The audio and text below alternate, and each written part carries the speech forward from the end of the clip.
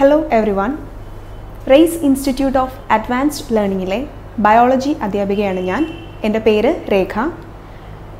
8th standard state സിലബസിലെ basic science first ചാപ്റ്ററായ life mysteries in little chambers എന്ന ചാപ്റ്ററാണ് നമ്മളിന്ന് discuss ചെയ്യാൻ പോകുന്നത്. Okay, so as the name says, life mysteries in little chambers. ജീവൻ്റെ രഹസ്യമെന്ന് പറയുന്നത് ഏതോ ഒരു ലിറ്റിൽ ചേംബറിനുള്ളിലാണ് എന്നാണ് പറയുന്നത്. സോ ഏതാണ് ആ ലിറ്റിൽ ചേംബേഴ്സ്? ചേംബർ എന്ന് പറഞ്ഞാൽ നിങ്ങൾക്ക് അറിയായിരിക്കും അല്ലേ, ഏതോ ഒരു കുഞ്ഞ് അറ. അപ്പോൾ ഏതായിരിക്കും ആ little chambers? Of course it is A cell. ഒരു സെല്ലിനെയാണ് നമ്മൾ ലിറ്റിൽ ചേംബർ എന്നുകൊണ്ട് ഇവിടെ ഉദ്ദേശിക്കുന്നത്. അപ്പോൾ ജീവൻ്റെ ആ രഹസ്യം അല്ലെങ്കിൽ ലൈഫിൻ്റെ മിസ്റ്ററി മുഴുവനും ഒളിപ്പിച്ചു വെച്ചിരിക്കുന്നത് ആ സെല്ലുകൾക്കുള്ളിലാണെന്നാണ് പറയുന്നത്. അപ്പോൾ എന്താണ് ഒരു cell? What is A cell എന്ന് നമ്മളൊന്ന് അറിയണം അല്ലേ? അതിനുവേണ്ടി ഞാൻ നിങ്ങളോടൊരു ഉദാഹരണം പറഞ്ഞു തരാം. നമ്മളിപ്പോൾ ഒരു വീട് വെക്കാൻ പോവുകയാണ്. അപ്പോൾ ഒരു വീട് വെക്കാൻ നേരം നമ്മൾ എന്താ ചെയ്യുക? ആദ്യം നമ്മൾ ഫൗണ്ടേഷനൊക്കെ കെട്ടുന്നു. അതിനുശേഷം മുകളിലേക്ക് എന്ത് ചെയ്യും? ഓരോ ഇഷ്ടികകൾ അല്ലേ, ഓരോ ബ്രിക്സ് പറക്കി വെച്ച് സിമെൻറ്റ് ചെയ്ത് അടുത്ത ബ്രിക്സ് വെച്ച് അങ്ങനെ ഒരുപാട് ബ്രിക്സുകൾ ചേർന്നിട്ടാണ് നമ്മൾ ആ വീട് വെക്കുന്നത് അല്ലേ? അപ്പോൾ ഒരു വീട് പണിഞ്ഞു കഴിയുമ്പോൾ അതിൻ്റെ ബേസിക് യൂണിറ്റ് എന്ന് പറയുന്നത് നമുക്ക് എന്തെന്ന് പറയാം? ഒരു ബ്രിക്കാണെന്ന് പറയാം, ഒരു ഇഷ്ടികയാണെന്ന് പറയാം അല്ലേ? Like that. അതുപോലെ തന്നെയാണ് ഈ ലോകത്ത് അല്ലെങ്കിൽ നമ്മൾ ഈ പ്രപഞ്ചത്തിൽ കാണുന്ന എല്ലാ ലിവിങ് ഓർഗാനിസംസിൻ്റെയും ബോഡി നിർമ്മിച്ചിരിക്കുന്നത്, including plants and animals. സസ്യങ്ങളായാലും animals, ജീവികളായാലും അവയുടെ എല്ലാം ബോഡി എന്ന് പറയുന്നത് എന്തുകൊണ്ട് നിർമ്മിച്ചിരിക്കുന്നു? സെല്ല് കൊണ്ട് നിർമ്മിച്ചിരിക്കുന്നു. അതായത് ഒരു വീടിന് ഒരു ബ്രിക്ക് അല്ലെങ്കിൽ ഒരു ഇഷ്ടിക എത്രത്തോളം പ്രാധാന്യമാണോ അതുപോലെയാണ് നമ്മുടെയൊക്കെ ശരീരം നിർമ്മിച്ചിരിക്കുന്നത് സെൽസ് കൊണ്ടാണ്. അപ്പോൾ ഒരു വീട് വയ്ക്കാൻ ഒരു ഇഷ്ടിക മതിയോ? പോരാ, ഒരുപാട് വേണം അല്ലേ? 100 കണക്കിന് അല്ലെങ്കിൽ 1000 കണക്കിന് ബ്രിക്സ് വേണം. അതുപോലെയാണ് നമ്മുടെയൊക്കെ ബോഡി നിർമ്മിച്ചിരിക്കുന്നത്. ഒരു സെല്ല് കൊണ്ടാണോ? അല്ല. 100 സെല്ല് കൊണ്ടാണോ? അല്ല. മില്യൺസ് ഓഫ് സെൽസ് അല്ലേ? 1000 കണക്കിന് സെൽസ് കൊണ്ടാണ് നമ്മുടെയൊക്കെ ബോഡി നിർമ്മിച്ചിരിക്കുന്നത്. അപ്പോൾ ഇനി ജീവജാലങ്ങൾ എന്ന് പറഞ്ഞാൽ അത് നമ്മൾ ഈ കാണുന്ന ആനിമൽസും ഹ്യൂമൻ ബീയിങ്സും ഒക്കെ ആണോ? മാത്രമാണോ? അല്ല. ലൈഫ് എന്ന് പറയുന്നത് എവിടെ നിന്ന് തുടങ്ങും? മൈക്രോസ്കോപ്പിക് ആയിട്ടുള്ള ചെറിയ സൂക്ഷ്മജീവികളിൽ നിന്ന് തുടങ്ങി ലോകത്തിലെ ഏറ്റവും വലിയ ജീവിയായ ഏതാണ്? നിങ്ങൾക്കറിയായിരിക്കും, നമ്മൾ കുഞ്ഞു ക്ലാസ്സിലൊക്കെ പഠിക്കുന്നതല്ലേ. ലോകത്തിലെ ഏറ്റവും വലിയ ജീവി ഏതാണ്? അനിമൽ ഏതാണ്? ബ്ലൂ വെയിലാണ് അല്ലേ?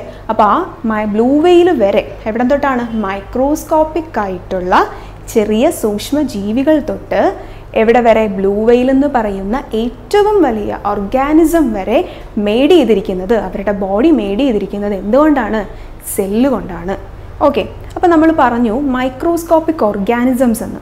ഫോർ എക്സാമ്പിൾ ബാക്ടീരിയ, വൈറസ് അല്ലേ? നമ്മളിപ്പോൾ അതുപോലെ അത്തരത്തിലുള്ളൊരു വൈറസിൻ്റെ പിടിയിൽപ്പെട്ടിരിക്കുകയാണ് അല്ലേ? നമ്മളതിൽ നിന്നും രക്ഷപ്പെടാൻ വേണ്ടി ശ്രമിച്ചുകൊണ്ടിരിക്കുകയാണ്. ഏതാണ് ആ വൈറസ്? Corona virus. യെസ്. അപ്പോൾ കൊറോണ വൈറസ് എന്ന് പറയുന്നത് വളരെ മൈക്രോസ്കോപ്പിക് ആയിട്ടുള്ളൊരു ജീവിയാണ് അല്ലേ? അതുകൊണ്ടാണ് നമുക്കതിനെ കണ്ണുകൊണ്ട് കാണാൻ പറ്റുന്നില്ല. അതുകൊണ്ടാണ് നമ്മൾ അതിനെ എന്ത് വിളിക്കുന്നത്? മൈക്രോസ്കോപ്പിക് എന്ന് വിളിക്കുന്നത്. അപ്പോൾ അത്തരത്തിലുള്ള ഒരു ജീവി നമുക്കിപ്പോൾ കാണാൻ കഴിയുമായിരുന്നെങ്കിലേ ആ ജീവി വൈറസ് എങ്ങോട്ടെങ്കിലുമൊക്കെ പോകുമ്പോൾ നമുക്കതിൻ്റെ പാത്തൊക്കെ ഫൈൻഡ് ചെയ്ത് അതിനെ നശിപ്പിച്ച് കളയാം. ഇപ്പോൾ കാണാൻ കഴിയാത്തത് കൊണ്ടാണല്ലോ ആ ജീവി ഇത്രയും ഡേഞ്ചറസ് ആയിട്ട് മാറുന്നത്. അപ്പോൾ ഇവരുടെ എല്ലാം ബോഡി മെയ്ഡ് ചെയ്തിരിക്കുന്നത് എന്തുകൊണ്ടാണ്? സെൽസ് കൊണ്ടാണ്. ഓക്കെ, ഇതുപോലെ തന്നെയാണ് ആരുടെ കാര്യം? അനിമൽസ് മാത്രമാണോ ലിവിങ് തിങ്സ് ആയിട്ട് ഈ ഭൂമിയിലുള്ളത്? അല്ല, പ്ലാന്റ്സും. ഇതുപോലെ തന്നെയാണ് പ്ലാന്റ്സിൻ്റെ കാര്യവും. പ്ലാന്റ്സിൻ്റെ ബോഡിയും മെയ്ഡ് ചെയ്തിരിക്കുന്നത് എന്തുകൊണ്ട് തന്നെയാണ്? സെൽസ് കൊണ്ട് തന്നെയാണ്. ഓക്കെ, അപ്പോൾ ഞാൻ പറഞ്ഞു ഈ സെൽസ് മൈക്രോസ്കോപ്പിക് ആണെന്ന്. നമുക്ക് നമ്മുടെ കയ്യിലോട്ട് നോക്കിയാൽ സെൽസ് കാണാൻ പറ്റുമോ? ഇല്ല. അവ എന്താണ്? Microscopic in നേച്ചറാണ്. So we need A device to observe such microscopic cells. അപ്പോൾ നമ്മുടെ കണ്ണുകൊണ്ട് നമുക്ക് കാണാൻ കഴിയാത്ത ആ സെല്ലിനെ നമുക്ക് കാണണമെങ്കിൽ നമുക്ക് എന്ത് വേണം? ഒരു ഡിവൈസ് വേണം, അല്ലെങ്കിൽ ഒരു ഇൻസ്ട്രുമെൻറ്റ് വേണം.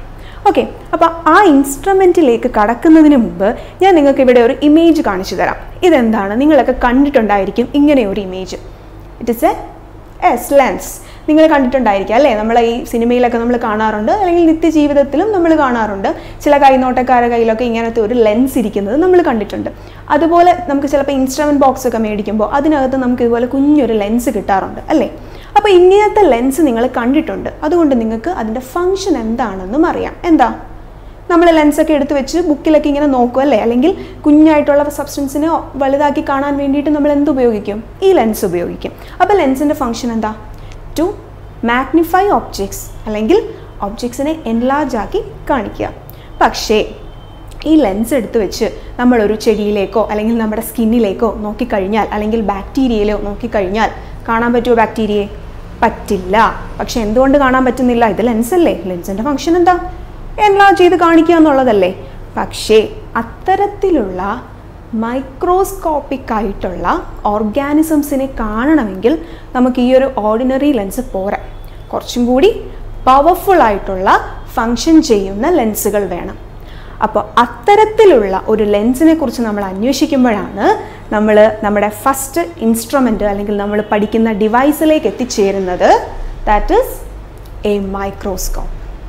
അപ്പോൾ മൈക്രോസ്കോപ്പിൻ്റെ ഫങ്ഷൻ എന്തായിരിക്കും? ഒരു ലെൻസിൻ്റെ ഫങ്ഷൻ്റെ കുറച്ചുകൂടി മോഡിഫൈഡ് ആയിട്ടുള്ള ഒരു ഫങ്ഷൻ ആയിരിക്കും മൈക്രോസ്കോപ്പ് ചെയ്യുന്നത്. അതായത് ഒബ്ജക്ട്സിനെ കുറച്ചും കൂടി എഫക്റ്റീവായിട്ട് എൻലാർജ് ചെയ്ത് കാണിക്കുക, വലുതാക്കി കാണിക്കുക. അപ്പോൾ അതാണ് നമ്മൾ ആദ്യം പരിചയപ്പെടാൻ പോകുന്ന ഇൻസ്ട്രുമെൻ്റ് എന്ന് പറയുന്നത് മൈക്രോസ്കോപ്പ്. ഓക്കെ, അപ്പോൾ നിങ്ങൾ ഈ മൈക്രോസ്കോപ്പിലേക്കൊന്ന് നോക്കേ. ഈ മൈക്രോസ്കോപ്പ് നിങ്ങൾ എവിടെയെങ്കിലുമൊക്കെ കണ്ടിട്ടുണ്ടാവാം അല്ലേ. നമ്മൾ ചിലപ്പോൾ ബ്ലഡ് ടെസ്റ്റ്, നമ്മളിപ്പോൾ എന്തെങ്കിലുമൊക്കെ ഹോസ്പിറ്റലിൽ ചെല്ലുമ്പോൾ നമ്മളോട് പറയും ബ്ലഡ് ടെസ്റ്റ് ചെയ്യാൻ, ഡോക്ടർ അല്ലേ, എന്ത് അസുഖമാണെന്ന് കണ്ടുപിടിക്കാൻ. അപ്പോൾ അവിടെ ബ്ലഡ് ടെസ്റ്റ് ചെയ്യാൻ നമ്മൾ ചെല്ലുന്ന ലാബിൽ ഈ മൈക്രോസ്കോപ്പ് ഇരിക്കുന്നത് നിങ്ങൾ ഒരു പക്ഷേ കണ്ടിട്ടുണ്ടാകാം. അവിടെ നമ്മുടെ ബ്ലഡൊക്കെ എടുത്ത് വെച്ച് അവിടെയുള്ള ഡോക്ടേഴ്സ് എന്തിലായിരിക്കും ചെക്ക് ചെയ്യുന്നത്? മൈക്രോസ്കോപ്പിലായിരിക്കാം. പിന്നെ നിങ്ങൾ കണ്ടിട്ടുണ്ടാകാൻ ചാൻസ് ഉള്ളത് എന്താണ്? ചാൻസ് ഉള്ളത് എവിടെയായിരിക്കും? നിങ്ങളുടെ സ്കൂളിലെ സയൻസ് ലാബുകളിലാണ്. ഓക്കെ, അപ്പോൾ സയൻസ് ലാബുകളിലും നിങ്ങൾ ഇത്തരത്തിലുള്ള മൈക്രോസ്കോപ്പുകൾ കണ്ടിട്ടുണ്ടാകാം. പക്ഷെ അത് ഉപയോഗിച്ചിട്ടുണ്ടാവില്ല അല്ലേ. അപ്പോൾ ഉപയോഗിക്കണമെങ്കിൽ നമ്മൾ ആദ്യം എന്താണ് ഈ മൈക്രോസ്കോപ്പ് എന്ന് അറിയണം അല്ലേ. അതിൻ്റെ ഭാഗങ്ങൾ എന്തൊക്കെയാണ് എന്നറിയണം. എങ്കിൽ മാത്രമേ നമുക്കിത് എങ്ങനെ ഉപയോഗിക്കണം എന്നറിയാൻ പറ്റൂ. ഓക്കെ, അപ്പോൾ നമ്മുടെ ഒബ്ജക്റ്റീവ് എന്താണ്? ലക്ഷ്യം എന്താണ്? സെല്ലുകളെ കാണുക എന്നുള്ളതാണ്. ഓക്കെ, അപ്പോൾ നമുക്ക് ആദ്യം സെല്ലിനെ കാണാൻ സഹായിക്കുന്ന ഇൻസ്ട്രുമെൻ്റായ മൈക്രോസ്കോപ്പ് എന്താണെന്നൊന്ന് പരിചയപ്പെടാം. Okay, so let us familiarize the important parts of a microscope. അപ്പോൾ അതിനു മുമ്പ് ഒരു കാര്യം കൂടി ഞാൻ പറയാം. മൈക്രോസ്കോപ്പ് എന്ന് പറയുന്നത് പല തരത്തിലുണ്ട്. ഇപ്പോൾ നമ്മളൊരു ഫോൺ മേടിക്കാൻ വേണ്ടി ഒരു ഷോപ്പിൽ പോവുകയാണ്. അപ്പോൾ നമ്മൾ ചെന്ന് നോക്കിക്കഴിഞ്ഞാൽ അവിടെയുള്ള ആൾ നമുക്ക് ഒരുപാട് തരത്തിലുള്ള ഫോണുകൾ നിരത്തി വെക്കും അല്ലേ. പല കമ്പനികളുടെ അല്ലെങ്കിൽ പല ഫീച്ചേഴ്സ് ഉള്ള ഫോണുകൾ എടുത്ത് വെക്കും. അതുപോലെ തന്നെയാണ് മൈക്രോസ്കോപ്സും. പല തരത്തിലുള്ള മൈക്രോസ്കോപ്പുകളുണ്ട്. അതായത് അതിൻ്റെ സവിശേഷതകൾ അനുസരിച്ചിട്ടായിരിക്കും ആ മൈക്രോസ്കോപ്പുകൾ. അതായത് ഉദാഹരണത്തിന് ഞാൻ പറയാം. ആദ്യം നമ്മൾ പറയുന്നത് ഒരു സിമ്പിൾ മൈക്രോസ്കോപ്പിനെ കുറിച്ചാണ്. അതായത് പേര് പോലെ തന്നെ ഒബ്ജക്ട്സിനെ വലുതാക്കി കാണിക്കാനാണ് നമ്മൾ സിമ്പിൾ മൈക്രോസ്കോപ്പ് ഉപയോഗിക്കുന്നത്. ഫോർ എക്സാമ്പിൾ പറയാനാണെങ്കിൽ നമ്മളൊരു പൂവിൻ്റെ പൂമ്പൊടി എടുത്തു അല്ലേ. നമ്മൾ ആ പൂമ്പൊടി കാണുമ്പോൾ വളരെ ചെറിയ എന്തോ ഒരു പൊടി പോലെ ഇരിക്കുന്നൊരു സബ്സ്റ്റൻസ് അല്ലേ. എന്നാൽ നമ്മളൊരു സിമ്പിൾ മൈക്രോസ്കോപ്പിൽ നോക്കുകയാണെങ്കിൽ ആ പൂമ്പൊടിയെ കുറച്ചുകൂടി എൻലാർജ് ചെയ്ത് നമുക്ക് കാണാൻ സാധിക്കും. ഓക്കെ, അപ്പോൾ അതിനു വേണ്ടിയൊക്കെ നമ്മൾ എന്തുപയോഗിക്കും? സിമ്പിൾ മൈക്രോസ്കോപ്പ് ഉപയോഗിക്കും. ഇതാണ് ഒരു സിമ്പിൾ മൈക്രോസ്കോപ്പിൻ്റെ ഇമേജ് എന്ന് പറയുന്നത്. ഓക്കെ, ഇനി രണ്ടാമത്തെ മൈക്രോസ്കോപ്പാണ് കോമ്പൗണ്ട് മൈക്രോസ്കോപ്പ്. അതാണ് നമുക്ക് പഠിക്കാനുള്ളത്. ഓക്കെ, അപ്പോൾ ഇതാണ് ഒരു കോമ്പൗണ്ട് മൈക്രോസ്കോപ്പിൻ്റെ ഇമേജ് എന്ന് പറയുന്നത്. ഓക്കെ, അപ്പോൾ ഈ കോമ്പൗണ്ട് മൈക്രോസ്കോപ്പ് എന്ന് പറഞ്ഞാൽ സിമ്പിളിനേക്കാളും കുറച്ചുകൂടി എഫക്റ്റീവായിട്ട് ഓർഗാനിസംസിനെ അല്ലെങ്കിൽ സെൽസിനെ എൻലാർജ് ചെയ്ത് കാണിക്കാൻ നമ്മളെ സഹായിക്കുന്നു. ഓക്കെ, ഇനി ഒരു മൈക്രോസ്കോപ്പ് കൂടി ഞാൻ നിങ്ങളെ പരിചയപ്പെടുത്താം. That is electron microscope. Okay, അത് കുറച്ച് അഡ്വാൻസ്ഡ് ആണ്, എങ്കിലും നമുക്കൊന്ന് അറിഞ്ഞിരിക്കാം എന്താണ് എന്നുള്ളത്. ഇലക്ട്രോൺ മൈക്രോസ്കോപ്പ് എന്ന് പറയുന്നത് കുറച്ചുകൂടെ അഡ്വാൻസ്ഡ് ആയിട്ടുള്ളൊരു മൈക്രോസ്കോപ്പാണ്. നിങ്ങൾക്ക് കാണുമ്പോൾ തന്നെ മനസ്സിലാകാം മറ്റ് രണ്ട് സ്ട്രക്ചറുകളിൽ നിന്നും ഡിഫറെൻ്റ് ആണ് ഇലക്ട്രോൺ മൈക്രോസ്കോപ്പിൻ്റെ സ്ട്രക്ചർ. പേര് പോലെ തന്നെ അവിടെ നമ്മൾ ഉപയോഗിക്കുന്നത് അല്ലെങ്കിൽ അവിടെ നമ്മളെ സഹായിക്കുന്നത് ഇലക്ട്രോണുകളാണ്. ഇലക്ട്രോണുകളുടെ സഹായത്തോടെയാണ് ഇലക്ട്രോൺ മൈക്രോസ്കോപ്പിൽ നമ്മൾ ഇമേജസിനെ വലുതായി കാണുന്നത്. അപ്പോൾ നിങ്ങൾ ഇത്രയും അറിഞ്ഞിരിക്കുക, മൈക്രോസ്കോപ്പുകൾ ഡിഫറെൻറ്റ് കൈൻഡ്സ് ഉണ്ട്, അതിൽ 3 മാത്രമാണ് നമ്മളിവിടെ പരിചയപ്പെടുന്നത്. ഓക്കെ, അപ്പോൾ ഇതിൽ നിന്ന് നമ്മൾ നേരെ പോകുന്നത് നമ്മുടെ കോമ്പൗണ്ട് മൈക്രോസ്കോപ്പിലേക്കാണ്. ഓക്കെ, അപ്പോൾ ഇനി കോമ്പൗണ്ട് മൈക്രോസ്കോപ്പിനെ നമുക്ക് ഡീറ്റെയിൽഡ് ആയിട്ട് പരിചയപ്പെടണം. സോ എന്തൊക്കെയാണ് അതിൻ്റെ ഇമ്പോർട്ടൻറ്റ് പാർട്ടുകളെന്ന് നമുക്ക് പഠിക്കണം. Okay, so now let us familiarize the important parts of a compound microscope. Okay, ഇനി നിങ്ങൾ ഈ കോമ്പൗണ്ട് മൈക്രോസ്കോപ്പിലേക്ക് ഒന്ന് നോക്കണം, എന്തൊക്കെയാണ് ഇതിൻ്റെ ഇമ്പോർട്ടൻറ്റ് പാർട്സ്. നമുക്കതിൻ്റെ ടോപ്പിൽ നിന്ന് തന്നെ തുടങ്ങാം അല്ലേ. ഏറ്റവും മുകളിലായി കാണപ്പെടുന്ന ഈ റൗണ്ടഡ് സ്ട്രക്ചറിനെയാണ് നമ്മൾ ഐ പീസ് എന്ന് പറയുന്നത്. എന്താണ് പറഞ്ഞത്? ഏറ്റവും മുകളിലായി കാണപ്പെടുന്ന ഈ റൗണ്ടഡ് സ്ട്രക്ചറിനെയാണ് നമ്മൾ ഐ പീസ് എന്ന് പറയുന്നത്. അപ്പോൾ അതിൻ്റെ പേരിൽ തന്നെയുണ്ട് ഐ പീസ് എന്ന് പറഞ്ഞാൽ നമ്മുടെ ഐസുമായിട്ട് കോണ്ടാക്റ്റിൽ വരുന്ന മൈക്രോസ്കോപ്പിൻ്റെ പാർട്ടിനെയാണ് എന്ത് വിളിക്കുന്നത്? ഐ പീസ് എന്ന് വിളിക്കുന്നത്. അതായത് നമ്മൾ ആ ഐ പീസ് എന്ന് പറയുന്ന പാർട്ടിലൂടെയാണ് നമ്മുടെ ഐസ് ഉപയോഗിച്ച് നോക്കുന്നത്. ഓക്കെ, ഇനി അതുപോലെ തന്നെ ഒരു കാര്യം കൂടി പറയണം, ഈ ഐ പീസിൽ ഒരു ലെൻസ് ഉണ്ടാവും. അതായത് നമ്മളിപ്പോൾ എപ്പോഴാണ് കണ്ണട വെക്കുന്നത്? നമ്മൾ ഒരുപാട് കണ്ണട വെക്കുക, നിങ്ങളിൽ പലർക്കും കണ്ണട ഉണ്ടാകാം അല്ലേ, സ്പെക്സ് ഉണ്ടാകാം. നമ്മളല്ലെങ്കിൽ പ്രായം ചെയ്യുന്നവർ ഒരുപാട് പേര് സ്പെക്സ് വെക്കുന്നത് കാണാം. അപ്പോൾ ഈ സ്പെക്സ് വെക്കുന്നവരൊക്കെ എന്തിനാണ് വെക്കുന്നത്? വെറുതെ ഷോയ്ക്ക് വെക്കുന്നതാണോ? അല്ല, അവരുടെ കാഴ്ചയ്ക്ക് പരിമിതി ഉണ്ടാവുമ്പോൾ അല്ലേ, അവരുടെ കാഴ്ച ശക്തി കുറയുമ്പോഴാണ് വെക്കുന്നത്. അപ്പോൾ കാഴ്ചശക്തി കുറയുമ്പം വെക്കുന്ന ആ സ്പെക്സിൽ ലെൻസ് ഉണ്ടാവില്ലേ? വെറുതെ പ്ലെയിൻ ഗ്ലാസ് വെച്ചാൽ നമുക്ക് കാണാൻ പറ്റുമോ? ഇല്ല. അപ്പോൾ ഈ സ്പെക്സിൽ, അങ്ങനെ അവർ വെക്കുന്ന സ്പെക്സിൽ എന്തുണ്ടാവും? ലെൻസുകളുണ്ടാവും. ലെൻസ് എന്തിനു സഹായിക്കുന്നു? മാഗ്നിഫൈ ചെയ്ത് കാണിക്കാൻ വേണ്ടി സഹായിക്കുന്നു. അതുപോലെ തന്നെയാണ് നമ്മുടെ ഈ ഐ പീസിലും എന്തുണ്ട്? ലെൻസ് ഉണ്ട്. അത് പല പവറുകളിലുള്ള ലെൻസ് ഉണ്ട്. ഓക്കെ, അപ്പം ഐ പീസ് ഡിഫറെൻറ്റ് കൈൻഡ്സ് ഉണ്ട്, ഓരോന്നിനും ഓരോ പവർ ഉണ്ടായിരിക്കും. അതിൻ്റെ പവറുകളെ നമ്മൾ കാണിക്കുന്നത് 10x, 45x എന്ന് തുടങ്ങിയ സംഖ്യകളിലാണ്. 10x മീൻസ് 10x എന്ന് ഉദ്ദേശിക്കുന്നത് എന്താ? 10 ടൈംസ് ലാർജർ എന്നാണ്. Okay, 10 into 10 times larger. 45x എന്ന് പറയുമ്പോൾ 45 ടൈംസ് ലാർജർ. ഓക്കെ, അപ്പം പല പവറുകളിലുള്ള ഐ പീസ് ഉണ്ടാവും. ഇനി നമ്മൾ താഴേക്ക് വരികയാണ്. അപ്പോൾ ഫസ്റ്റ് പാർട്ട് നമ്മൾ പരിചയപ്പെട്ടു I Ps. So I Ps is the top most part through which we observe. നമ്മൾ നോക്കുന്ന ഭാഗമാണ് ഐ പീസ്. ഒരു കാര്യം കൂടി പറഞ്ഞു, അതിലെന്ത് കാണും? ലെൻസ് കാണപ്പെടും. ഓക്കെ, ഇനി നമ്മൾ രണ്ടാമത്തെ ഭാഗത്തിലേക്ക് വരികയാണ്. രണ്ടാമത്തെ ഭാഗം എന്ന് പറയുന്നത് നിങ്ങൾ ഈ സൈഡിലായിട്ട് കാണപ്പെടുന്ന 2 റൗണ്ടഡ് സ്ട്രക്ചറുകൾ ഇരിക്കുന്ന കണ്ടോ? അപ്പോൾ ഈ 2 റൗണ്ടഡ് സ്ട്രക്ചറുകളെയും കൂടി ചേർത്ത് നമ്മൾ വിളിക്കുന്ന പേരാണ് നോബുകളെന്ന്. എന്താണ്? നോബ്സ്. ഓക്കെ, അപ്പോൾ സാധാരണ നമ്മൾ ഈ ടി വിയിലും റേഡിയോയിലും പണ്ടത്തെ റേഡിയോകളിലൊക്കെ ഇങ്ങനെ വോളിയം കൂട്ടാനും കുറയ്ക്കാനും വേണ്ടിയിട്ടുള്ള ഇതുപോലെയുള്ള റൗണ്ടഡ് സ്ട്രക്ചറുകൾ നിങ്ങൾ കണ്ടിട്ടുണ്ടായിരിക്കും. അതിൻ്റെ ഫംഗ്ഷൻ എന്താ? നമ്മൾ ഒന്നുകിൽ വോളിയം കൂട്ടുന്നു അല്ലെങ്കിൽ വോളിയം കുറയ്ക്കുന്നു അല്ലേ? അതുപോലെ തന്നെയാണ് ഇതിൻ്റെ ഫംഗ്ഷനും. അതായത് ഇവിടെ വോളിയം ആണോ? അല്ല, പിന്നെ എന്തായിരിക്കാം?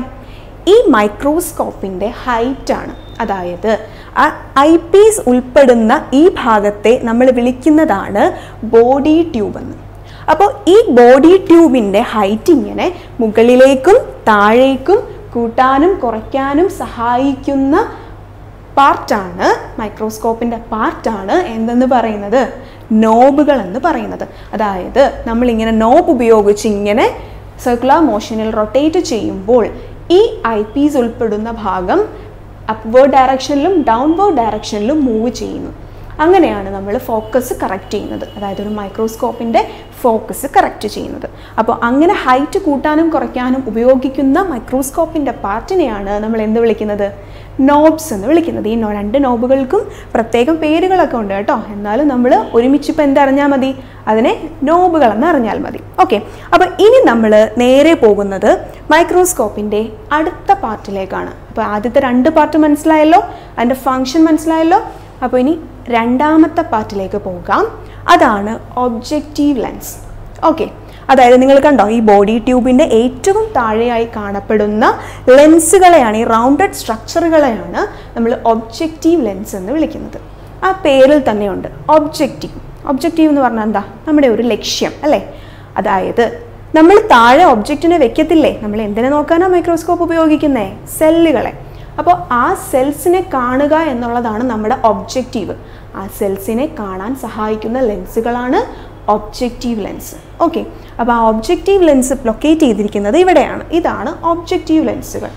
ഇനി രണ്ടാമത്തൊരു പോയിന്റ്, നമ്മൾ പറഞ്ഞു ഐ പീസിൽ ലെൻസ് ഉണ്ടെന്ന് പറഞ്ഞു അല്ലേ. അതുപോലെ തന്നെ എവിടെയും ലെൻസ് ഉണ്ട്, ഒബ്ജക്റ്റീവ് ലെൻസിലും ലെൻസ് കാണപ്പെടും. അതിൻ്റെ പേരിൽ തന്നെ ഉണ്ടല്ലേ, ഒബ്ജക്റ്റീവ് ലെൻസിനും ലെൻസ് കാണപ്പെടും. അതെന്തിനു വേണ്ടിയിട്ടായിരിക്കാം? ഞാൻ പറഞ്ഞില്ലേ, സ്പെക്സ് വയ്ക്കുമ്പോൾ നമ്മൾ പല പവറുള്ള സ്പെക്സ് വെക്കും അല്ലേ. അതുപോലെ നമ്മൾ പല പവറുള്ള ഒബ്ജക്റ്റീവ് ലെൻസുകൾ ഉപയോഗിക്കും.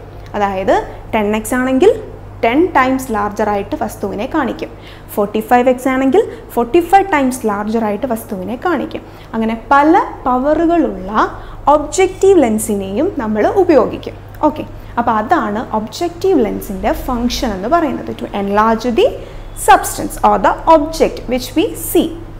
ഓക്കെ, ഇനി നമ്മൾ ഒബ്ജക്റ്റീവ് ലെൻസും കഴിഞ്ഞിട്ട് താഴേക്ക് വരികയാണ്. അപ്പം നിങ്ങൾ നോക്കിക്കോളൂ, ഇവിടെ ഒരു പ്ലാറ്റ്ഫോം പോലെ ഇരിക്കുന്ന കണ്ടോ, അതിനെ നമ്മൾ പറയുന്ന പേരാണ് സ്റ്റേജ് ആൻഡ് ക്ലിപ്പ് എന്ന്. ഓക്കെ, എന്താണ് പറഞ്ഞത്? അതിനെ നമ്മൾ പറയുന്ന പേരാണ് സ്റ്റേജ് ആൻഡ് ക്ലിപ്പ് എന്നത്. ഓക്കെ, അപ്പോൾ എന്താണ് സ്റ്റേജ്? എന്തിനാണ് നമ്മൾ സ്റ്റേജ് എന്ന് പറയുന്നത്? നമുക്ക് എവിടെയെങ്കിലും കയറി ഒരു പ്ലാറ്റ്ഫോമിൽ നിൽക്കണമെങ്കിൽ അതിനെ നമ്മൾ സ്റ്റേജ് എന്ന് വിളിക്കും അല്ലേ. അപ്പോൾ അതേ ഫങ്ഷൻ തന്നെയാണ് ഇവിടെ.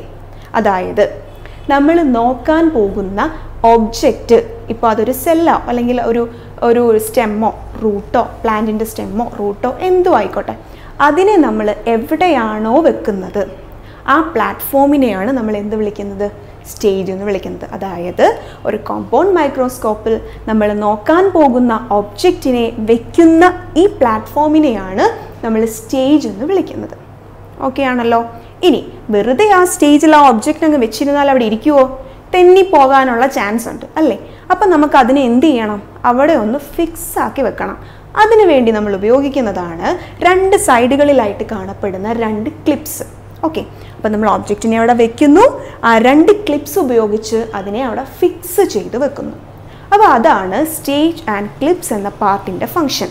ഒബ്ജക്റ്റിനെ വെക്കാൻ ഉപയോഗിക്കുന്ന പ്ലാറ്റ്ഫോം, അതുപോലെ അതിനെ ക്ലിപ്പ് ചെയ്യാൻ ഉപയോഗിക്കുന്നു. ഓക്കെ, അപ്പോൾ ഇത്രയും ഭാഗങ്ങൾ നിങ്ങൾക്ക് മനസ്സിലായിട്ടുണ്ടാവാം. ഇനി നമ്മൾ അടുത്ത ഭാഗത്തേക്ക് പോവുകയാണ്. നമുക്ക് ഏറ്റവും താഴെയുള്ള പാർട്ട് ആദ്യം പറയാം. ഓക്കെ, ഏറ്റവും താഴെ നിങ്ങൾ കണ്ടോ? മനസ്സിലായിട്ടുണ്ടാവാം. എന്താണത്? കാണുമ്പോൾ തന്നെ അറിയാം, ഇറ്റ് ഈസ് എ മിറർ. പക്ഷേ ആ കണ്ണാടിയോടെ വെറുതെ അങ്ങ് വെച്ചിരിക്കുവാണോ? അല്ല, അത് എന്ത് ഷേപ്പിലാണ് ഇരിക്കുന്നത്? It is in A circular shape അല്ലേ. ഒരു മെറ്റൽ റിങ്ങിനുള്ളിൽ സർക്കുലാർ ഷേപ്പിലാണ് അവിടെ എന്ത് കാണപ്പെടുന്നത്? ഒരു കോമ്പൗണ്ട് മൈക്രോസ്കോപ്പിൻ്റെ മിറർ കാണപ്പെടുന്നത്. ഓക്കെ, ഇനി ഞാൻ മിററിൻ്റെ ഫംഗ്ഷൻ എന്താണെന്ന് നിങ്ങളോട് ചോദിക്കാം. എന്തായിരിക്കും? What is A function of mirror? മിററിൻ്റെ function എന്താ?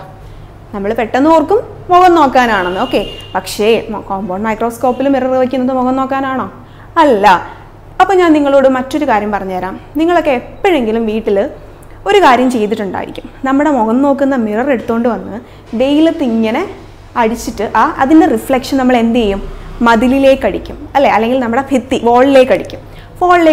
അപ്പോൾ ആ മിററിൻ്റെ ഷേപ്പിലെ ആ റിഫ്ലക്ഷൻ എവിടെ അടിക്കും? വാളിലടിക്കും. നിങ്ങൾ എപ്പോഴെങ്കിലും ഒക്കെ ഇങ്ങനെ ഒന്ന് കളിച്ചിട്ടുണ്ടാവാം അല്ലേ, ഇങ്ങനെയൊക്കെ ചെയ്ത് നോക്കിയിട്ടുണ്ടാവാം. അപ്പോൾ അവിടുത്തെ ആ ഫങ്ഷൻ എന്താണ്? അതാണ് നമുക്കിവിടെ വേണ്ടത്. Reflection of light. ലൈറ്റിനെ റിഫ്ലക്റ്റ് ചെയ്യാനാണ് അവിടെ നമ്മൾ മിറർ ഉപയോഗിച്ചത്. ഇവിടെ മിറർ ഉപയോഗിക്കുന്നതും അതിനു വേണ്ടി തന്നെയാണ്. ലൈറ്റിനെ എന്ത് ചെയ്യണം? റിഫ്ലക്റ്റ് ചെയ്യണം. കാരണം നമുക്കൊരു ഒബ്ജക്റ്റ് സ്റ്റേജിൽ ഇരിപ്പില്ലേ, ആ സ്റ്റേജിലിരിക്കുന്ന ഒബ്ജക്റ്റിനെ കാണണമെങ്കിൽ നമുക്ക് ലൈറ്റ് വേണ്ടേ? അപ്പോൾ ആ വെട്ടം അല്ലെങ്കിൽ ആ ലൈറ്റ് വേണം. ആ ലൈറ്റിനെ റിഫ്ലക്റ്റ് ചെയ്യാൻ വേണ്ടിയിട്ടാണ് നമ്മളിവിടെ ഈ മിറർ ഉപയോഗിക്കുന്നത്. ഓക്കെ ആണല്ലോ. അപ്പോൾ ഈ മിററിൻ്റെ ഫംഗ്ഷൻ അപ്പോൾ ഞാൻ പറഞ്ഞു എന്താണ്? Reflection of light. അപ്പോൾ ഇനി ഒരു കാര്യം കൂടി പറയാം. ഞാൻ പറഞ്ഞു ഇതൊരു മെറ്റൽ റിംഗ് ആണെന്ന്. ചുറ്റും കാണപ്പെടുന്നത് ഒരു മെറ്റൽ റിംഗ് ആണ്. ഈ മെറ്റൽ റിങ്ങിൻ്റെ ഉള്ളിലാണ് എന്ത് കോട്ട് ചെയ്തിരിക്കുന്നത്? മിറർ കോട്ട് ചെയ്തിരിക്കുന്നത് അല്ലേ. അപ്പോൾ ഈ മിററിന് 2 സർഫസ് ഇല്ലേ? ഒരു സർഫസ് ഇവിടെയും ഉണ്ട്, ഒരു സർഫസ് അതിൻ്റെ ഓപ്പോസിറ്റ് സൈഡിലും ഉണ്ട്. അപ്പോൾ ഒരു മെറ്റൽ റിങ്ങിൻ്റെ ഉള്ളിൽ 2 സർഫസ് ആണ് എന്തിനുള്ളത്? മിററിനുള്ളത്. ഒരേ ടൈപ്പ് മിറർ ആണെങ്കിൽ 2 സൈഡിലും വെക്കേണ്ട കാര്യമുണ്ടോ? ഒരു സൈഡിൽ മാത്രം പോരെ? അപ്പോൾ അതല്ല, 2 ടൈപ്പ് മിററാണ് 2 സൈഡിലും കോട്ട് ചെയ്തിരിക്കുന്നത്.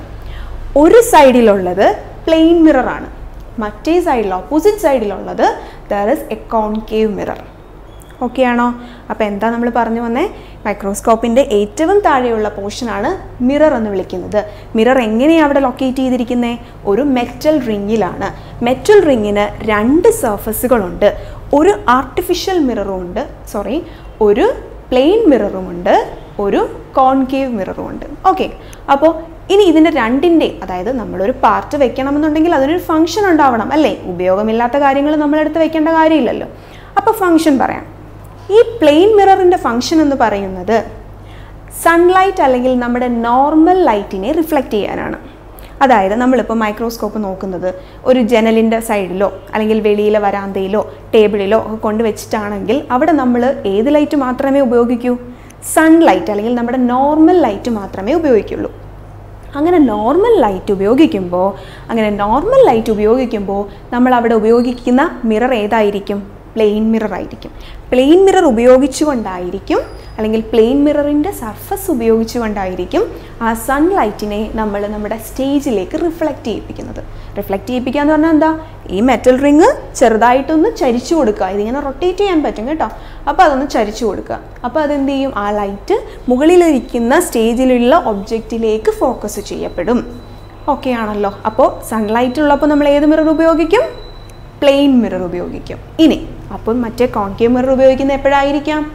സൺലൈറ്റിൻ്റെ ആബ്സെൻസിൽ. അപ്പം നമ്മൾ എന്ത് ലൈറ്റ് ഉപയോഗിക്കണം? ഏതെങ്കിലും ഒരു ആർട്ടിഫിഷ്യൽ ലൈറ്റ് ഉപയോഗിക്കണം. ഓക്കെ ആണല്ലോ? അപ്പോൾ പ്ലെയിൻ മിറർ ഉപയോഗിക്കുന്നത് സൺലൈറ്റിൻ്റെ പ്രസൻസിലും കോൺകേവ് മിറർ ഉപയോഗിക്കുന്നത് ഒരു ആർട്ടിഫിഷ്യൽ ലൈറ്റിൻ്റെ പ്രസൻസിലുമായിരിക്കും. ഓക്കെ, അപ്പം ഓവറോൾ നമ്മൾ പറയുകയാണെങ്കിൽ what is the function of A mirror? To reflect light. Okay, ഇനി ഏറ്റവും അവസാനത്തെ ഭാഗം, അതായത് നമ്മുടെ ഈ സ്റ്റേജ് കണ്ടോ? ഈ സ്റ്റേജിൻ്റെ തൊട്ട് താഴെയായിട്ട് നിങ്ങളൊരു റൗണ്ടഡ് സ്ട്രക്ചർ കണ്ടോ? ഈ റൗണ്ടഡ് സ്ട്രക്ചറിനെ നമ്മൾ വിളിക്കുന്ന പേരാണ്, അതായത് അതിൻ്റെ ഏറ്റവും അടിയിലായിട്ട് കാണപ്പെടുന്ന റൗണ്ടഡ് സ്ട്രക്ചർ. ഈ റൗണ്ടഡ് സ്ട്രക്ചറിനെ നമ്മൾ വിളിക്കുന്ന പേരാണ് കണ്ടൻസർ. എന്താണ്? കണ്ടൻസർ. കണ്ടൻസറിൻ്റെ ഫങ്ഷൻ എന്ന് പറയുന്നത് മിററിൽ നിന്നും സ്റ്റേജിലേക്ക് അടിക്കുന്ന ലൈറ്റിനെ കറക്റ്റായിട്ട് ഒബ്ജക്റ്റിൽ തന്നെ ഫോക്കസ് ചെയ്യിപ്പിക്കുക. ഫോക്കസ് ചെയ്യുക എന്ന് പറഞ്ഞാൽ എന്താ? ഒരു പോയിന്റിലേക്ക് കറക്റ്റായിട്ട് ആ ലൈറ്റിനെ കേന്ദ്രീകരിപ്പിക്കുക അല്ലേ? അതിനെയാണ് ഫോക്കസ് ചെയ്യുക എന്ന് പറയുന്നത്. അപ്പോൾ കണ്ടൻസറിൻ്റെ ഫംഗ്ഷൻ എന്താണ്? മിറർ അടിക്കുന്ന ലൈറ്റിനെ, മിററിൽ നിന്നും റിഫ്ലക്റ്റ് ചെയ്ത് വരുന്ന ലൈറ്റിനെ കറക്റ്റായിട്ട് എങ്ങോട്ട് ഫോക്കസ് ചെയ്യിക്കണം? ഒബ്ജക്റ്റിലേക്ക് ഫോക്കസ് ചെയ്യിക്കുക. അതാണ് കണ്ടൻസറിൻ്റെ ഫംഗ്ഷൻ. ഓക്കെ, ഇനി കണ്ടൻസറിനോട് ചേർന്ന് തന്നെ മറ്റൊരു പാർട്ട് കൂടിയുണ്ട്. അതിൻ്റെ പേരാണ് ഡയഫ്രം. അതായത് നിങ്ങൾക്ക് നോക്കിയാൽ കാണാം, ഈ കണ്ടൻസറിലേക്ക് നോക്കുമ്പോൾ ഇതിൻ്റെ സൈഡിലായിട്ട് ഇങ്ങനെ നമുക്ക് റൊട്ടേറ്റ് ചെയ്യാൻ സാധിക്കുന്ന ഒരു സ്ട്രക്ചറുണ്ട്. അപ്പോൾ അതിനെയാണ് നമ്മൾ ഡയഫ്രം എന്ന് വിളിക്കുന്നത്. അപ്പോൾ ഡയഫ്രത്തിനെ നമുക്ക് എങ്ങനെ ഡിഫൈൻ ചെയ്യാം? It is A rotating disk. Diaphragm എന്ന് പറയുന്നത് ഒരു റൊട്ടേറ്റിംഗ് ഡിസ്ക് ആണെന്ന് പറയാം. അപ്പോൾ ഈ ഡയഫ്രത്തിന് ഒരു ഫംഗ്ഷൻ കാണുമല്ലോ. ഡയഫ്രത്തിൻ്റെ ഫംഗ്ഷൻ എന്ന് പറയുന്നത് to vary the intensity of light. പ്രകാശത്തിൻ്റെ തീവ്രതയെ വ്യത്യാസപ്പെടുത്തുക. ഇൻറ്റൻസിറ്റി എന്ന് പറഞ്ഞാൽ എന്താ? നല്ല പ്രകാശം, ബ്രൈറ്റ് ലൈറ്റും കാണും, ഡിം ലൈറ്റും കാണും. അപ്പോൾ അതിനെ വ്യത്യാസപ്പെടുത്തുക. അതായത് ഒരുപാട് ലൈറ്റ് വന്ന് കണ്ടൻസറിലേക്ക് അടിക്കുകയാണെന്നുണ്ടെങ്കിൽ അതിനെ ഒന്ന് കുറയ്ക്കുക. കുറച്ച് ലൈറ്റ് ഉള്ളെങ്കിൽ അതിനെ ഒന്ന് കൂട്ടുക. അപ്പോൾ ആ ലൈറ്റിൻ്റെ ഇൻറ്റൻസിറ്റിയെ വേരി ചെയ്യുക എന്നുള്ളതാണ് ഈ പറഞ്ഞ ഡയഫ്രത്തിൻ്റെ ഫംഗ്ഷൻ. ഓക്കെ, അപ്പോൾ ഇത്രയുമാണ് ഒരു കോമ്പൗണ്ട് മൈക്രോസ്കോപ്പിൻ്റെ ഭാഗങ്ങളെന്ന് പറയുന്നത്. അപ്പോൾ ഏതൊക്കെയാണ് നമുക്ക് ഒന്നുകൂടി നോക്കാം. ഐ പീസിൻ്റെ ഫംഗ്ഷൻ എന്തുണ്ട്? നമ്മൾ അതിലൂടെയാണ് നമ്മുടെ ഐസ് വെച്ചിട്ട് നോക്കുന്നത്. അതിനകത്ത് എന്തുണ്ട്? ലെൻസ് ഉണ്ട്. രണ്ടാമത് നോബ്. എന്ത് ചെയ്യുന്നു? മൈക്രോസ്കോപ്പിൻ്റെ ബോഡി ട്യൂബിൻ്റെ ഹൈറ്റ് കൂട്ടാനും കുറയ്ക്കാനും സഹായിക്കുന്ന പാർട്ടാണ് നോബ് എന്ന് പറയുന്നത്. അടുത്തതാണ് ഒബ്ജക്റ്റീവ് ലെൻസ്. ഒബ്ജക്റ്റീവ് ലെൻസിലൂടെയാണ് നമ്മൾ നമ്മുടെ ഒബ്ജക്റ്റിനെ എൻലാർജ് ചെയ്ത് കാണുന്നത്. അടുത്തതാണ് സ്റ്റേജ് ആൻഡ് ക്ലിപ്പ്. അവിടെയാണ് നമ്മൾ നമ്മുടെ ഒബ്ജക്റ്റിനെ പ്ലേസ് ചെയ്യുന്നത്. അടുത്തതാണ് മിറർ, ലൈറ്റിനെ റിഫ്ലക്റ്റ് ചെയ്യാൻ. 2 ടൈപ്പ് മിറർ, പ്ലെയിൻ മിററും ഉണ്ട്, കോൺകേവ് മിററും ഉണ്ട്. ഓക്കെ, അടുത്തതായിട്ട് കണ്ടൻസർ. എന്ത് ചെയ്യുന്നു കണ്ടൻസർ? മിററിൽ നിന്ന് വരുന്ന ലൈറ്റിനെ ഫോക്കസ് ചെയ്യാൻ സഹായിക്കുന്നു. അടുത്തത് ഡയഫ്രത്തിൻ്റെ ഫംഗ്ഷൻ എന്താ? To vary the intensity of light. ലൈറ്റിൻ്റെ ഇൻറ്റൻസിറ്റിയെ വേരി ചെയ്യുന്നു. ഓക്കെ, അപ്പോൾ നമ്മളൊരു കോമ്പൗണ്ട് മൈക്രോസ്കോപ്പിൻ്റെ ഇമ്പോർട്ടൻറ്റ് പാർട്സുകൾ പഠിച്ചു കഴിഞ്ഞു. ഓക്കെ, അപ്പോൾ ഇനി നമുക്ക് കോമ്പൗണ്ട് മൈക്രോസ്കോപ്പിന് ഒരു ഡെഫിനിഷൻ നൽകിയാലോ അല്ലേ? നമ്മൾ എന്ത് പഠിച്ചാലും എന്ത് ചെയ്യണം? അതിനൊരു ഡെഫിനിഷൻ കൊടുക്കണ്ടേ? സോ നമുക്ക് എങ്ങനെ, how can we define A compound microscope? ഞാൻ പറയാം. ഈ മൈക്രോസ്കോപ്പ് പഠിച്ചപ്പോൾ, കോമ്പൗണ്ട് മൈക്രോസ്കോപ്പിൻ്റെ പാർട്സ് നമ്മൾ പഠിച്ചപ്പോൾ ഇതിൽ ഏതൊക്കെ ഭാഗത്താണ് നമ്മൾ ലെൻസ് ഉണ്ടെന്ന് പറഞ്ഞത്? ഐ പീസിൽ ലെൻസ് ഉണ്ടെന്ന് ഞാൻ പറഞ്ഞു, ഒബ്ജക്റ്റീവ് ലെൻസിൽ ലെൻസ് ഉണ്ടെന്ന് പറഞ്ഞു. ഇനി ഒരിടത്തു കൂടി ലെൻസ് ഉണ്ട്, അത് കണ്ടൻസറിലാണ്. ഓക്കെ, കാരണം കണ്ടൻസറിൻ്റെ ഫംഗ്ഷൻ എന്താണ്? ലൈറ്റിനെ ഫോക്കസ് ചെയ്യുക എന്നുള്ളതാണ്. അപ്പോൾ കണ്ടൻസറിലും എന്ത് കാണപ്പെടും? ലെൻസ് കാണപ്പെടും. അപ്പോൾ ടോട്ടലി എത്ര ഇടത്ത് ലെൻസ് ഉണ്ട്? നമ്മൾ പഠിച്ചു ഭാഗങ്ങളിൽ എത്ര ഇടത്ത് ലെൻസ് ഉണ്ട്? 3 ഇടത്ത് ലെൻസുകളുണ്ട്. അപ്പോൾ നമുക്ക് ഇനി കോമ്പൗണ്ട് മൈക്രോസ്കോപ്പിൻ്റെ ഡെഫിനിഷൻ പറയാം. എങ്ങനെ പറയാം? A microscope in which more than one lens is used is called a compound microscope. പഠിച്ചോ? അപ്പോൾ നമുക്ക് എങ്ങനെ പറയാം? നമ്മൾ ഈ പാർട്സ് പരിചയപ്പെട്ടപ്പോൾ 3 ഇടത്ത് ലെൻസ് ഉണ്ടെന്ന് നമ്മൾ പഠിച്ചു. So how can we define A compound microscope? Microscopes in which more than one lens is used is called a compound microscope. അപ്പോൾ നിങ്ങൾക്ക് ക്ലിയർ ആയല്ലോ എന്താണ് ഒരു കോമ്പൗണ്ട് മൈക്രോസ്കോപ്പ് എന്ന്? അപ്പോൾ നമ്മളിന്ന് ഡിസ്കസ് ചെയ്തത് ഒരു കോമ്പൗണ്ട് മൈക്രോസ്കോപ്പ് എന്താണ്, അതിൻ്റെ ഇമ്പോർട്ടൻറ്റ് പാർട്സുകൾ എന്തൊക്കെയാണ് എന്നുള്ളതാണ്.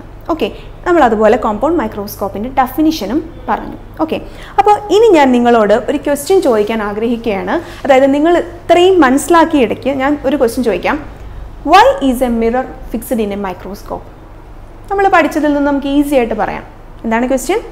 Y is A mirror fixed in A microscope? എന്തിനാണ് ഒരു മൈക്രോസ്കോപ്പിൽ മിറർ ഫിക്സ് ചെയ്തിരിക്കുന്നത്? എന്തിനായിരിക്കാം? ടു റിഫ്ലക്റ്റ് ലൈറ്റ്, ലൈറ്റിനെ റിഫ്ലക്റ്റ് ചെയ്യാൻ വേണ്ടിയിട്ട്. ഇനി നമ്മൾ പറയാൻ പോകുന്നത് ഒരു ഇമ്പോർട്ടൻറ്റ് ടേമാണ്. അപ്പോൾ മൈക്രോസ്കോപ്പും അതിൻ്റെ കാര്യങ്ങളും ഇമ്പോർട്ടൻറ്റ് പാർട്സും ഡെഫിനിഷനും എല്ലാം നമ്മൾ പഠിച്ചു കഴിഞ്ഞു. ഇനി നമുക്കൊരു ഇമ്പോർട്ടൻറ്റ് ഡെഫിനിഷൻ കൂടി പഠിക്കാം.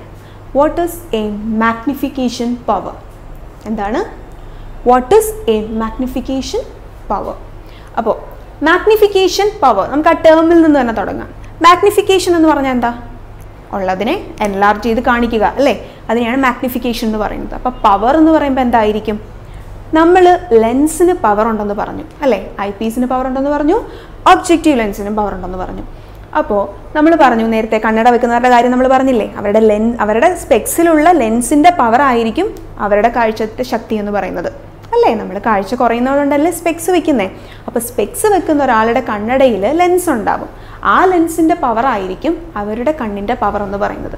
അതുപോലെ തന്നെയാണ് ഒരു കോമ്പൗണ്ട് മൈക്രോസ്കോപ്പിൽ ഉള്ള ലെൻസിൻ്റെ പവറാണ് ആ കോമ്പൗണ്ട് മൈക്രോസ്കോപ്പിൻ്റെ മാഗ്നിഫിക്കേഷൻ പവർ എന്ന് പറയുന്നത്. അതായത് ഇവിടെ നമ്മൾ 3 ലെൻസ് ഉണ്ടെന്ന് പറഞ്ഞു ഒരു കോമ്പൗണ്ട് മൈക്രോസ്കോപ്പിൽ. പക്ഷേ മാഗ്നിഫിക്കേഷൻ പവർ പറയുമ്പോൾ നമ്മൾ 2 ലെൻസിനെ മാത്രമേ കൺസിഡർ ചെയ്യത്തുള്ളൂ. ഏതൊക്കെയാവാം? ആദ്യത്തേത് ഐ പീസും രണ്ടാമത്തേത് ഒബ്ജക്റ്റീവ് ലെൻസും. അതായത് അപ്പോൾ നമുക്കിനി എങ്ങനെ മാഗ്നിഫിക്കേഷൻ പവറിനെ ഡിഫൈൻ ചെയ്യാം? ഒബ്ജക്റ്റീവ് ലെൻസിൻ്റെയും ഐ പീസിൻ്റെയും പവറുകളെ തമ്മിൽ മൾട്ടിപ്ലൈ ചെയ്യുമ്പോൾ നമുക്ക് കിട്ടുന്ന ആ നമ്പറിനെയാണ് ഒരു കോമ്പൗണ്ട് മൈക്രോസ്കോപ്പിൻ്റെ ഓവറോൾ മാഗ്നിഫിക്കേഷൻ പവർ എന്ന് പറയുന്നത്. മനസ്സിലായോ? അപ്പോൾ എന്താ പറഞ്ഞേ? ഐ പീസിനൊരു പവറുണ്ട്, ഒബ്ജക്റ്റീവ് ലെൻസിന് മറ്റൊരു പവറുണ്ട്. അപ്പോൾ ഓവറോൾ ഒരു കോമ്പൗണ്ട് മൈക്രോസ്കോപ്പിൻ്റെ മാഗ്നിഫിക്കേഷൻ പവർ എന്ന് പറഞ്ഞാൽ എന്തിൻ്റെയൊക്കെ പവർ കൂടെ ചേർന്നതായിരിക്കാം? ഐ പീസിൻ്റെ പവറും ഒരു ഒബ്ജക്റ്റീവ് ലെൻസിൻ്റെ പവറും കൂടി മൾട്ടിപ്ലൈ ചെയ്യുന്നതായിരിക്കാം. അപ്പോൾ നിങ്ങൾക്കിപ്പോൾ ഡെഫിനിഷൻ എന്താണെന്ന് മനസ്സിലായി. ഓക്കെ, അപ്പോൾ നമുക്കിനി അതിനെ ഒന്ന് പറഞ്ഞു നോക്കാം, എങ്ങനെ നമുക്കൊന്നൊന്ന് ഡിഫൈൻ ചെയ്യാമെന്ന്. ഓക്കെ, സോ ഒന്ന് പറഞ്ഞു നോക്കാം. What is A magnification power of A microscope? നമുക്ക് എങ്ങനെ ഡിഫൈൻ ചെയ്യാം? It is the result of multiplying the powers of or magnification powers of I Ps and objective lens. So ഒന്ന് define ചെയ്തേ. What is A magnification power of A microscope? It is the result of multiplying the numbers or the powers of the eyepiece and objective lens. ഇതിനെയാണ് നമ്മൾ magnification power of microscope എന്ന് വിളിക്കുന്നത്. Clear ആയല്ലോ? Okay, so ഇതാണ് ഒരു compound മൈക്രോസ്കോപ്പും അതിൻ്റെ important പാർട്ടും ഒരു മൈക്രോസ്കോപ്പിൻ്റെ മാഗ്നിഫിക്കേഷൻ പവർ.